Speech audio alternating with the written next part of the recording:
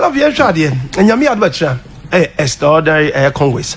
Now, why this emotion? I'm going to say, clubs in Bishia, now we dream home.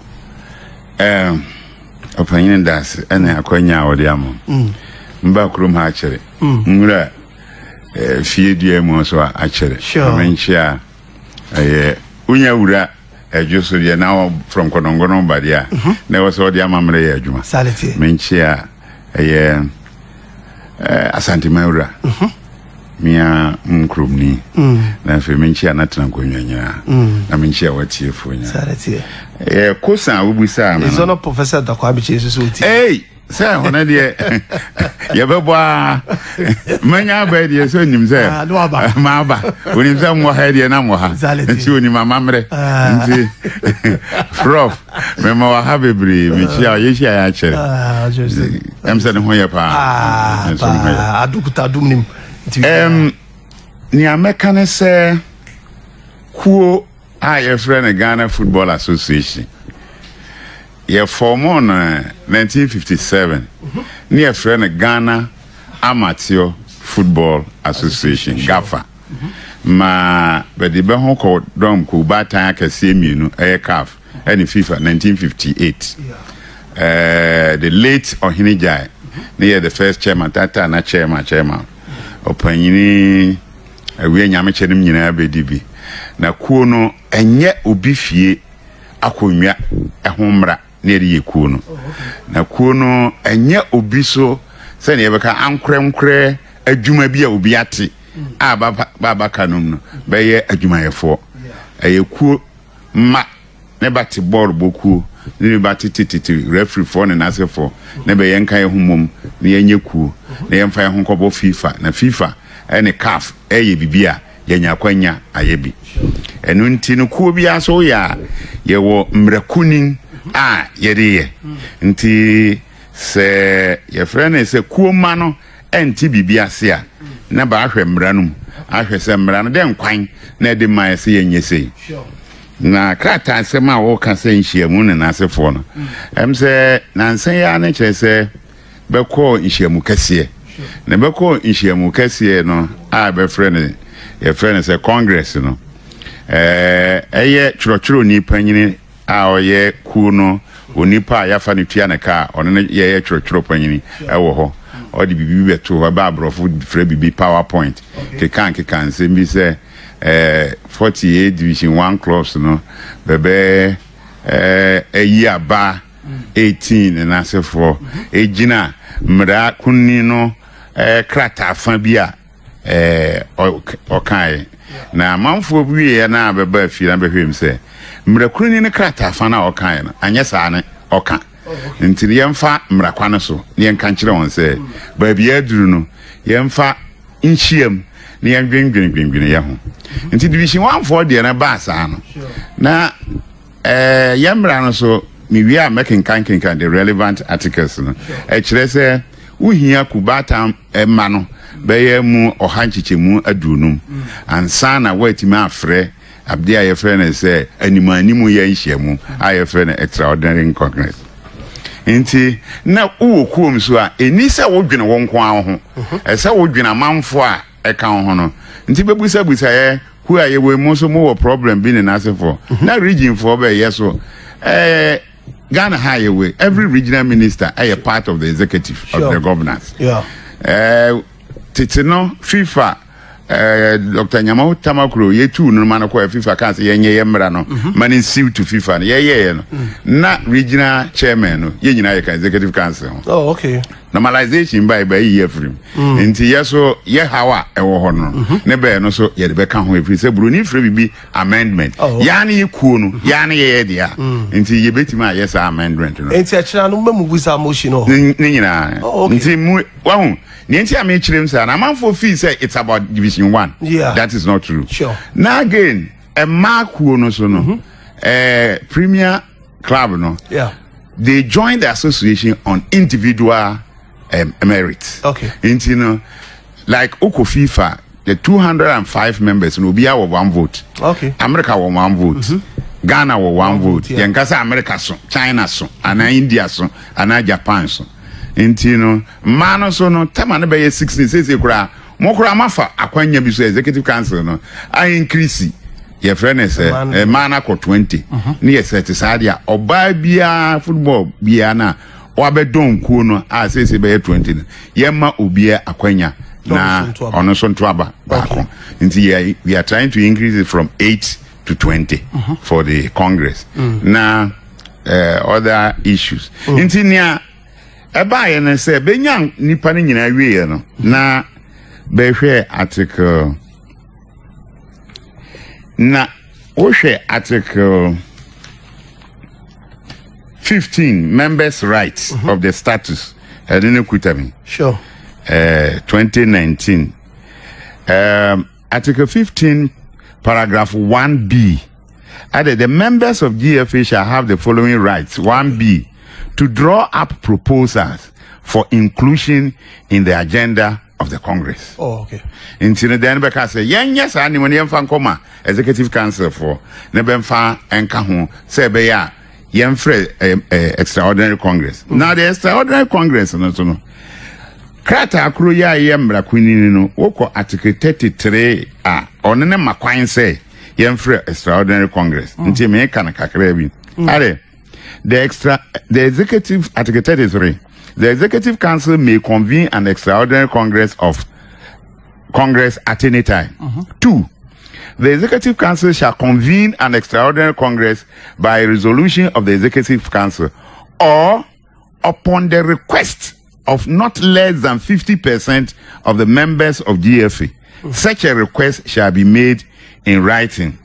The request shall specify the items to be included on the agenda for the meeting. Oh, okay. Nti no members no so nya 50% no nebe ye ha no number 1 football for 48 no number 2 regional chairman no number 3 man no na we. Nti on the 8th no omo kwai I learned say e bi kwa twetwe division 1 clubs bi twetwe omo free mo na bibisa ho say omo be we dey panyin medro. Oh, okay. Medro say be sentokwa from wa na you refri akeka eno na ekoso no na yer koma on enti no ukọ paragraph 3 no so ade an extraordinary Congress shall be held within 14 days of receipt of the request. If an extraordinary Congress is not convened, the delegates representing the members who requested the extraordinary Congress may convene the meeting. And on the 18th, ne abe for kwaneso yi made and answer for better command the Executive Council said yensem ni nti munye extraordinary Congress.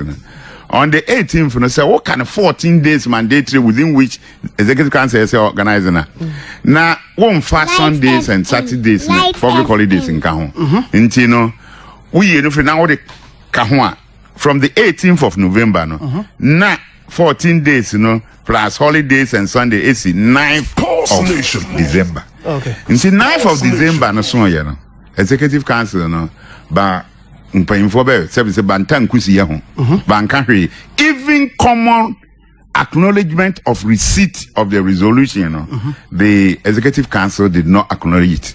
Say wumbu ekuo no mra na nti na nam se mra no maye kuo man ho kwan after 14 days say Executive Council na organize mo organize. Sure. Nti nia ekani oko paragraph 4 na added the members shall be notified of the date, venue and agenda of the extraordinary Congress at least 5 calendar days before the date of said meeting. Okay. Nti on the 9th na banyer not on the 10th.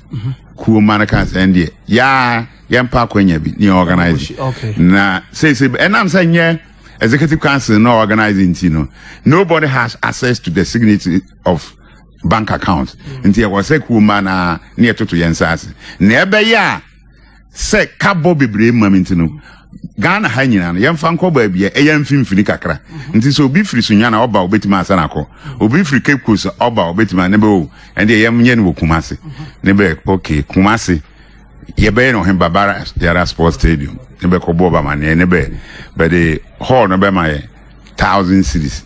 Na anymore beko tuaka. Nti say na okwa animu biwa.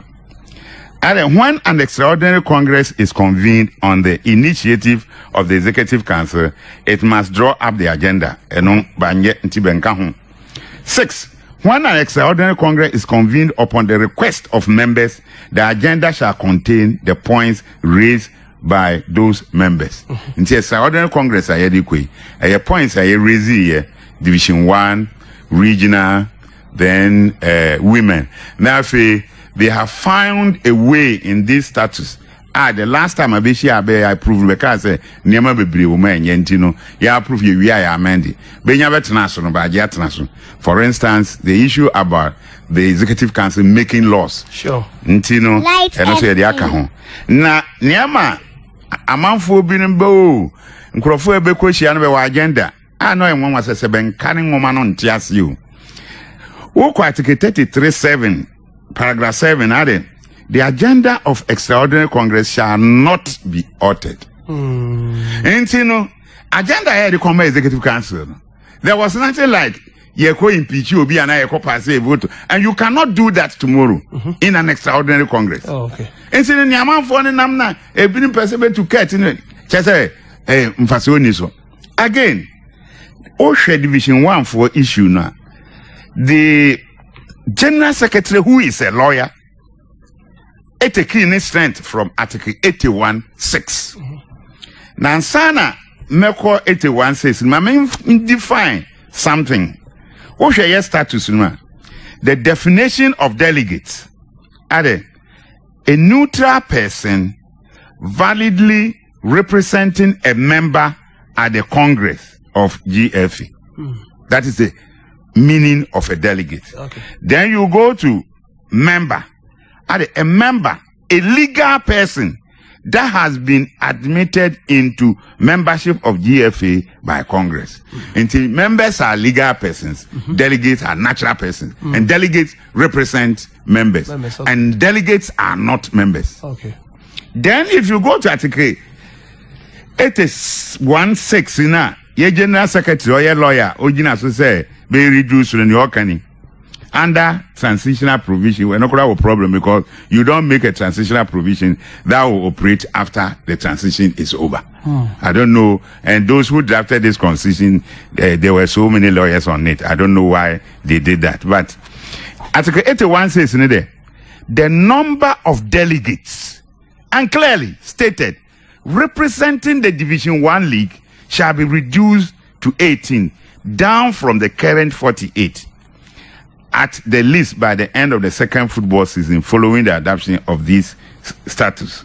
So if they say the number of delegates representing the Division 1 League shall be reduced to 18, does it connote, say, Division 1 clubs will be reduced to 18? No! Clearly, lawyer, General Secretary lawyer, waiting. But enam say wako Congress or no. It is another Congress that can expunge or delete that thing from our minutes. Okay. Otherwise, once he did it at Congress and they say yo and it's captured in the minutes, certainly carried. Then the share. Be share na nyama bi koso, but I will say whoever is advising him on careful, because everything that is being done by these members, from the status, which is our constitution. And our constitution, the Executive Council is the executive of body of the FA. They supervise over all activities and implement policies of Congress. So if you are a custodian of a constitution, now decide to say who breach here, it is a serious thing that has its own consequences. Say obi be ye e de say ni ayeti ya ne say ye de ayini ko e de say no, and convocation na ye de ko ye no nia ye ka kire won ne say e was say Executive Council for ni nyina eba bi because e ye kuo no na e ko sa meeting no. Again nia esan kan ye ne say all members obi aye nyi bi mfrim, even though I don't know, yeah, as you say. And it is Executive Council, what is a meeting, extraordinary Congress, where it is the right of members to call for an extraordinary Congress. It is your duty within 14 days to organize it. You didn't organize. You didn't respect the Constitution. Members, take their rights to organize that. You want to frustrate them. World Division 1 for Momram Yeshi na Friday work with Yave. And more 55,000 Yerebemamo. Inti meeting no me buy na munim say Mobema 5,000. 5,000 actually work for Jesse. Blaster Jesse at what? Atem did ye ban no? It is complete insult. Maybe I never want plans more than that. Say they will give up. I walk back. I walk back. Would that the other day here? But ya dear bo account na wua. A man for best I had no your papa. And that I want to be himself, but best start the league. And be himself was a man. And they said Division 1 Fusca. Babo, how many matches? Sir, a blaster agents in all the year. And I feel young Quatia. Bear. Kim Facer, any James FC match a baby bono, Congress, a conference, MPP conference in the Bayern. But he said, Bernadana, who man a Chiesica, Sebebe extraordinary Congress, Babayara Stadium. Send the Matthew and Mobukis in the stadium. Yes. Okay. Sanimati, but when him say, we are Ghana Hano, Emeka say, I was a Ghana Nibianka, who we school. I know the 18 years, I don't got Francophone country. 3 years, no abba. Because I'm Marawa Hono. And now what I was saying is National Sports Authority, they shouldn't make a mistake. For almost 10 days now, Waji Obisika, just 1,000 cities, and yet, but you have committed yourself, and based on that, they have invited people to converge, or China. And you know, getting to the say now by country also yentime mamon ye Congress no then you want a long litigation. You want to pay damages. Pay. Communicated the mama said you cannot hold. No, officially a mass. I need ye but when him say ye nipa bia me I've told them say ye dimraso. When somebody does that or a confrontation. Okay. I make say nipa bia ntokwa fro na ne wure afra keka na for nam the sales sabo. But if you allow that confrontation wo adwuma na wo ya purpose now where you may not achieve. Okay. Because on an agenda and say you shouldn't achieve that purpose. Kumasi ha debri yebetima ko gina pa jo stadium kra aye they say ye ko Katanga former kwamasa betima ka so be mai animo ho ye gina aye Congress. Yes. I did that then yeah that will person moye. No nyasa ya na person ye emra ni ye di so. And let me say the Executive Council is undermining the authority and powers of this status. And they must be careful. Okay. Because I told somebody, I started dealing with FIFA in Cameroon from 1990. And see, I know all the dynamics. Okay. Oh, quite apart from Ninja Baby Evusano, there is a power that they have taken because of this status. And the first status to for me now, the friends you na memeno and a copa. Oh, I say, okay. Nti American say nia who woman say men can be. Yan yamamu krata anke was some respond na na my friend say acknowledgement of receipt of the say moanye on the 10th na mo na hina hwe krata 10th September or the no was now so be actual letter 18th November. Do you date your letter 10th September? Yeah. Now listen, lawyer ni trust argue mean kind of paragraph 2 no letter no paragraph 2 no. First your request letter on the above mentioned subject matter email to the Ghana Football Association, the Association of GFA, and copy to FIFA refers. Paragraph 2, you are also referred to the GFA's verbal correspondence. How can you say this? With your club on the same day that since you have copied FIFA, the association will wait for a response from FIFA. What be that? Mature letter. Ne mama super copia. What is a super respondent and what? One me ideally. Lawyer new. enti hina ne won say what time no esha ne won say ye ma obia tiase say Congress no eba so live ewo baba yara sports stadium 10 o'clock anopaten nti obia nsuru matebeda as confirmed blue boy and no so at the intecha almost say extraordinary congress no omo yewo baba sports stadium 10 o'clock then na bibia share so